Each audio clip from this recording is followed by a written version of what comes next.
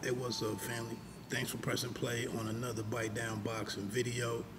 Uh, I'm the host of the Bite Down Boxing podcast, and the man here at Pay Me No Mind Sports and Entertainment. And it's about 1:30 in the morning, Monday. What is this, like April 8th or something? I'm down here at the Ohio State Wexner Medical Center. Got to stay here overnight with my wife, and I'm a night owl, so I'm up. I was gonna get into just my thoughts on part two of the All Access, the Claressa Shields versus Christina Hammer All Access, and just a couple of. I got three major points, I guess. The first one being, well, actually, this is today marks, us entering, hi, us entering fight week. So, things will turn up this week. It doesn't appear that Jaron Ennis is gonna make it onto this card as some of us had hoped.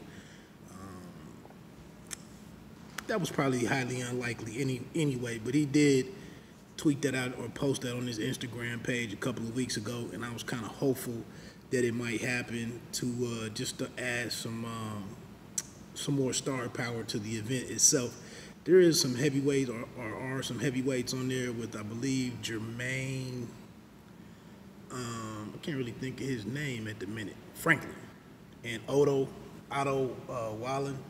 And then there's another female fight on there and whatnot. But let's get into the second episode. Again, very disappointed in the runtime. 14 minutes. I mean, that's a glorified.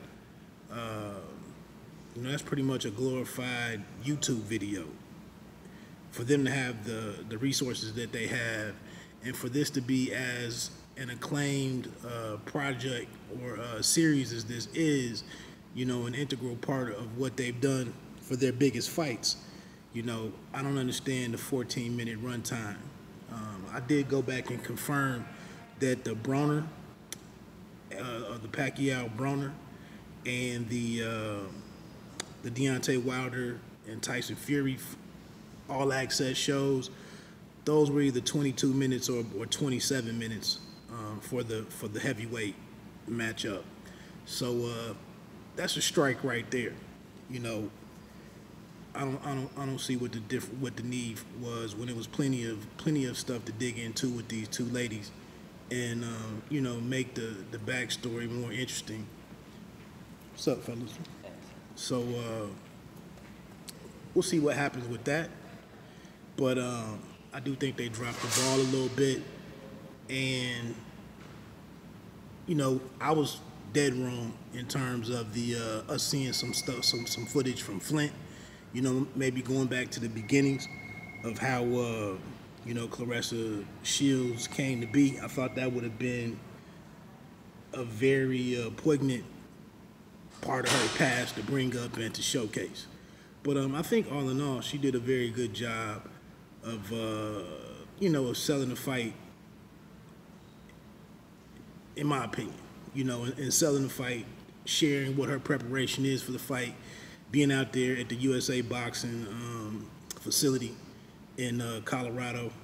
And then, I don't know if they showed her transition into Miami, but she did have the Miami media workout this past week.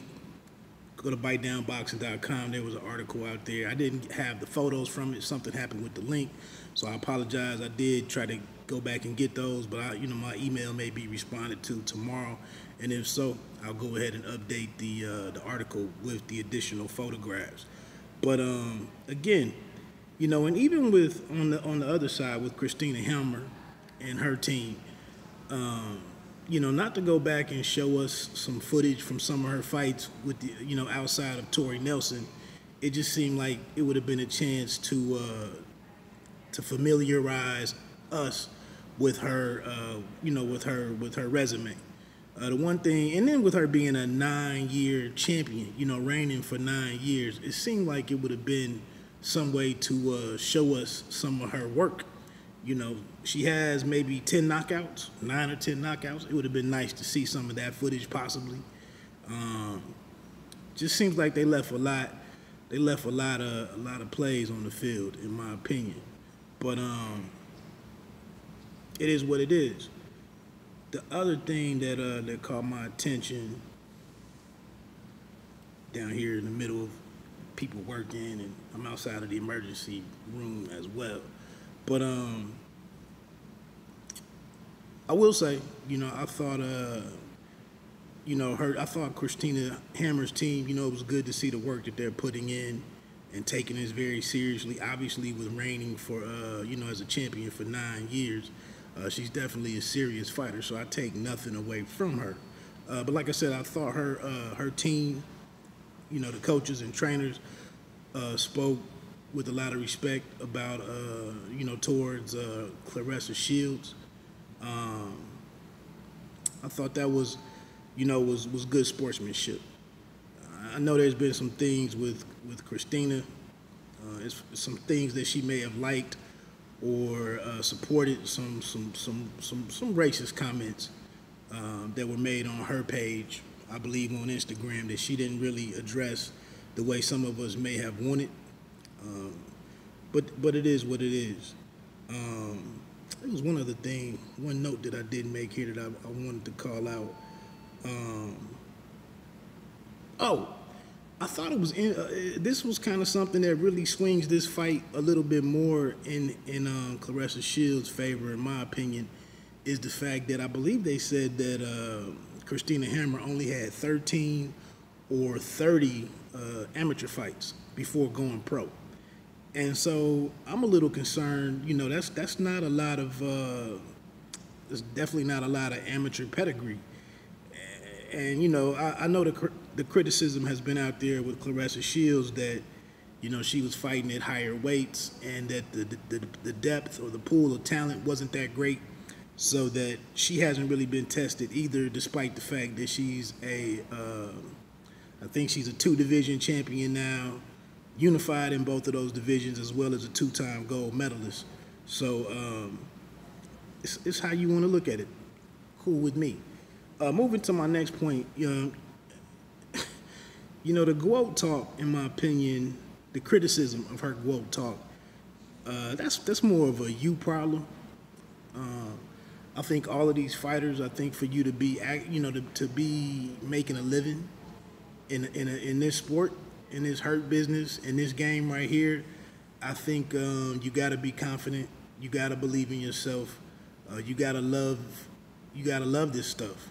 And, you know, all of these fighters have either a mantra or, you know, a team mantra or something. And, you know, hers just happens to be GWOAT. I thought it was original as hell. You know, I mean, it's not that, you know, super creative just to throw a W in there to distinguish greatest woman. But I would have never thought of it, most likely. So I give her credit for thinking of something original. You know, it's something that she puts on her clothing and whatnot. And it's not that serious. I don't know how her saying that really offends you or hurts you in any way or questions your intelligence or knowledge of the sport in any way. It's just it's just her campaign. You know what I'm saying? It's the way that she's marketing herself. You know, let's look at Tank Davis, Gervonta Davis, who markets himself as the one. You know, we don't see him fighting as much as we'd like to see him fight. We haven't even seen him face the type of opponent outside of Jose Pedraza. We really haven't seen him really do anything in the ring to prove that he's the one. But there's not as much fire in the protests and the, even, you know, for some to go out and call Claressa a bitch, you know, just for using this phrase. You know, for those of us that really have no patience, you know, or self-control, we've let an acronym, you know, push us to the point where we're calling this sister, this young woman, even if you think she's not ladylike enough for you. I mean, what's the need to call her a bitch? But you know, that's happening. Teofimo, Lopez is out here running with the takeover. That's his hashtag.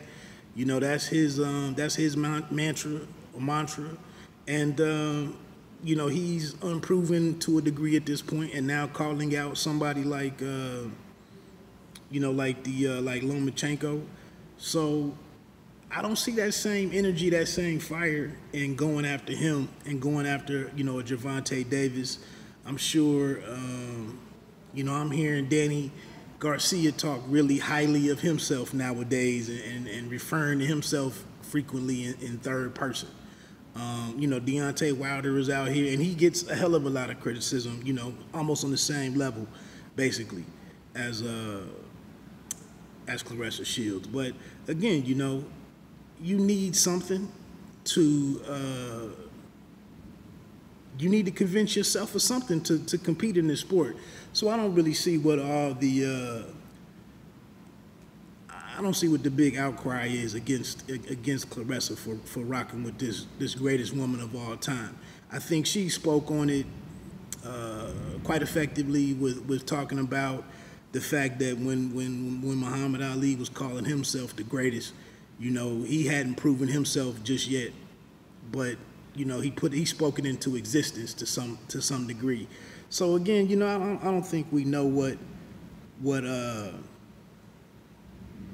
basically we don't know what somebody grasps onto to propel themselves out of, you know, desolate situations and poverty and you know, situations where there looks like there's no way out of things, and to go out here and say, well, I'm gonna feed my family and I'm gonna make a living and I'm gonna get up and I'm gonna change my life with this particular craft right here, this occupation. So I think when you make that decision and when you dedicate all, how you doing? Sorry. Oh, you're all right. When you dedicate your years of life to that, I think you should be afforded. We got to cut you some leniency and let you do what you need to do. It's not offending anybody. It's not hurting anybody else. But my last point, looking at the footage with you know, with Christina Hammer, I still stand pat with the fact that I think she wants to have a clean pocket. I made the analogy to a football phrase with what her fight plan will be, what her approach to the fight will be, and I'm standing by that.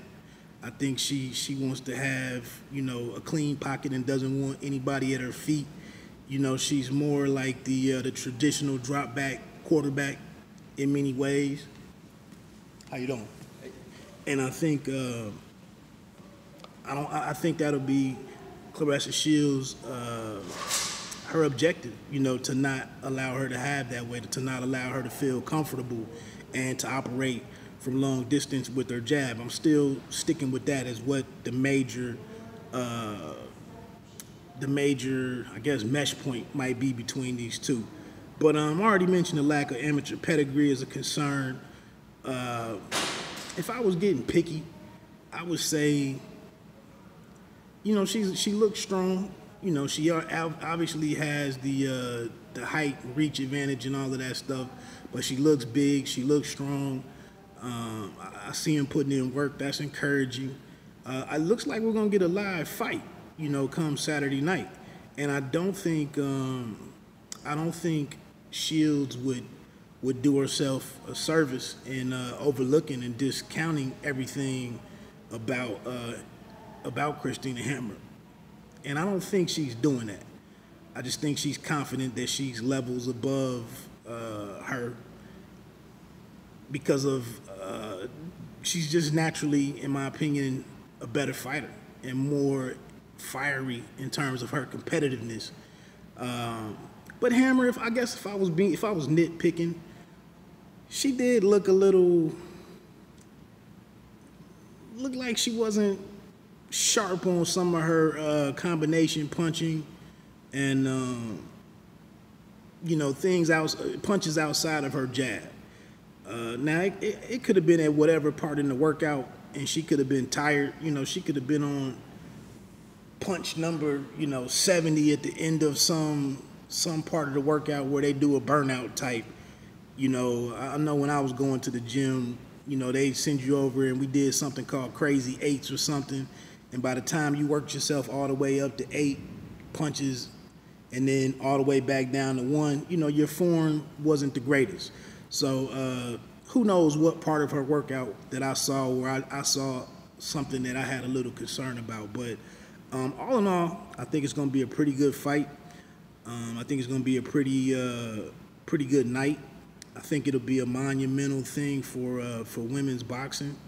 And like I said, while I think the part 2 of the All Access was a little disappointing in not going back to the beginning for both fighters, and not maybe selling that part of this to the casual fans or the new people that you want to pull in.